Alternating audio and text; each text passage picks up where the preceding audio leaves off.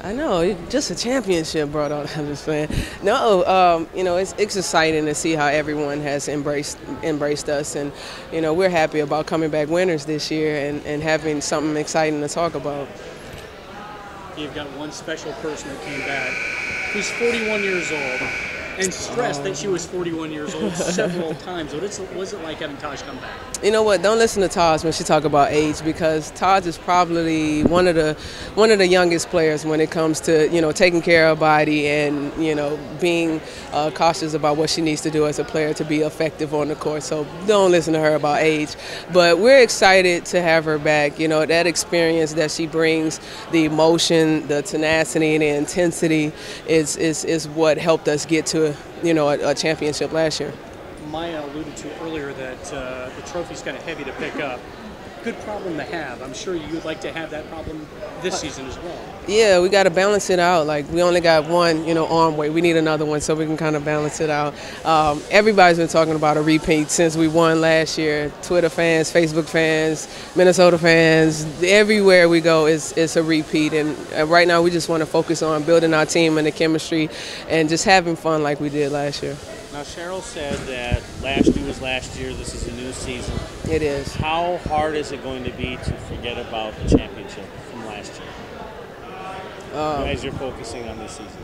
I think everybody forgot about last year as far as being so excited about it at 11:59 on December 31st of 2011. Once January 1st hit, we were all focused. We kind of talked to each other about what we needed to do. We know that it's going to be a lot harder with teams making moves. LA made great moves this offseason. Chicago made great moves. And this year, we start out with the bullseye on our back. We're defending champions, and everyone wants a piece of us. So we understand it's going to be a lot harder. You guys kind of had a bullseye on your back last year, too, adding Maya. But do you think just because of last year that it kind of puts you guys in a good position to know that everyone's given their best effort against you?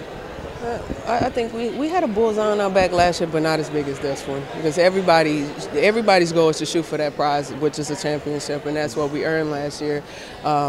Seattle had that big bullseye on their back last year, so I think this is going to help us focus a little bit more on what we need to do. Even in preseason games that's coming up, we're going to be ready to go in those games as well. You talked a lot about the chemistry and how strong that's been. Was there a point where that really started to change for the better, maybe last season or the beginning of last season? I say training camp, just to have everybody here for the first day and everybody was healthy. No one really missed any practices or preseason games. That kind of helped us with our camaraderie and getting the team together and that chemistry. And just knowing these players. I've played with Waylon before, played with Bronson, so that just adds to it to be able to come in. And Maya did a great job of coming in and being exceptional as usual, just being a great person and a great player. How much did Taj help with that, just being this kind of...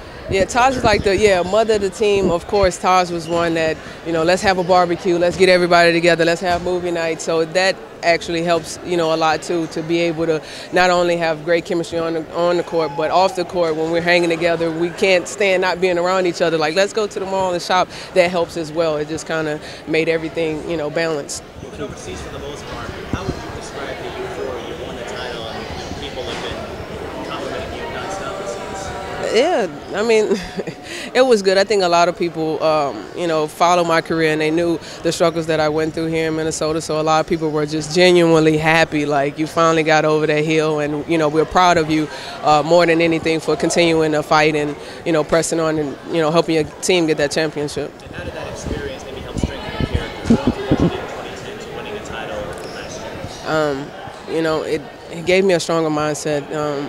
People say put your mind to whatever it is that you want to do and you achieve it. I really believe it now. Going through the ACL and the fibroids and everything, I was at my weakest point, but I fought through to get to this point, and the team came together well, and it just makes me feel that much more. I appreciate this championship that much more. Have you heard better can this team be? This team can always get better. We weren't the top offensive team last year. We were second, in offensive production. And defensively, I think we were the top team in defense, and we want to continue to build on that. But our bench, we talk about our bench a lot. We want to be able to play those bench players and play them a lot of minutes to, try to give the starters a little bit of rest. And not just that, to give them some experience on the court, because we're going to need them at tough times in the game, depending on situations. And congratulations what advice would you give to Maya Moore going into her second training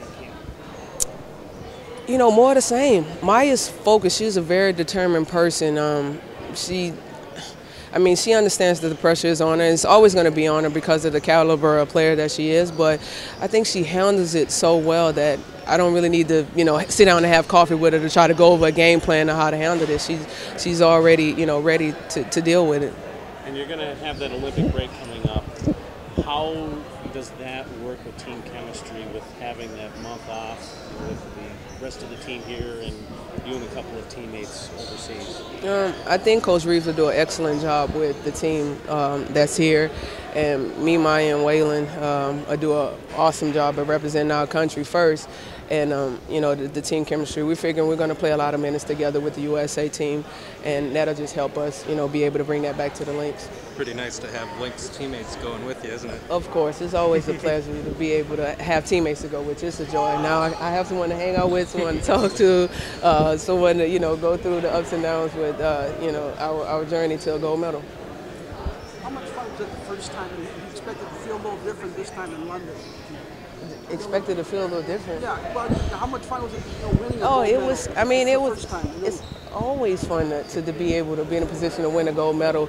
I'm figuring it's going to be the same amount of fun, but most important is it's just going to be a lot of intensity. We got a great coach with Coach Gino Auriemma, and I mean, if everyone knows Gino, he's not taking any BS. So we have to be on our game plan. Seimone, I couldn't quite hear it on this side. How much different of an experience is it being in the Olympics compared to playing? It's the top of the top for every athlete. You want to play in the Olympics. You want to win that gold medal. You want to represent your country, and it's definitely something that you cherish. Like, this is probably one of the biggest deals. Like, I love my WNBA champion. Wouldn't trade for the world, but to win a gold medal is just like the icing on the cake, the cherry on the top.